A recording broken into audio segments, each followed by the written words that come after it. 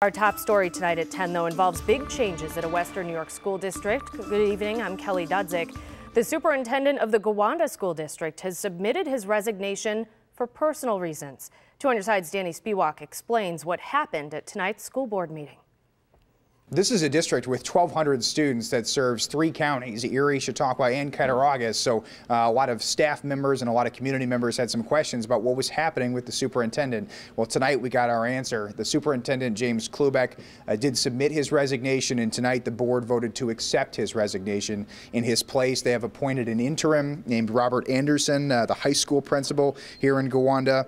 We don't know why James Klubeck resigned other than personal reasons. That's all we were told tonight by the school board president. There was one staff member who spoke in front of the board tonight saying that she wished that staff had been given more information about how this was occurring because she felt that they were being left in the dark without communication. But the district did assure those staff members that they will be getting notice of this immediately.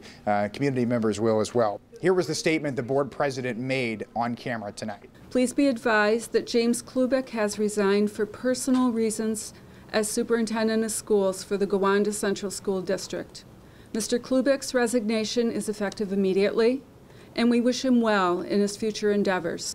The board president declined an on-camera interview with us after the meeting, allowing that statement she made in the meeting to stand for itself. Now, we do know that the interim, Robert Anderson, will be getting a $200 a day stipend on top of his regular salary as principal here in Gowanda. But again, James Klubeck, the superintendent in Gowanda, has resigned for personal reasons. Reporting here in Gowanda, I'm Danny Spiewak, Channel 2 News. Thank you, Danny.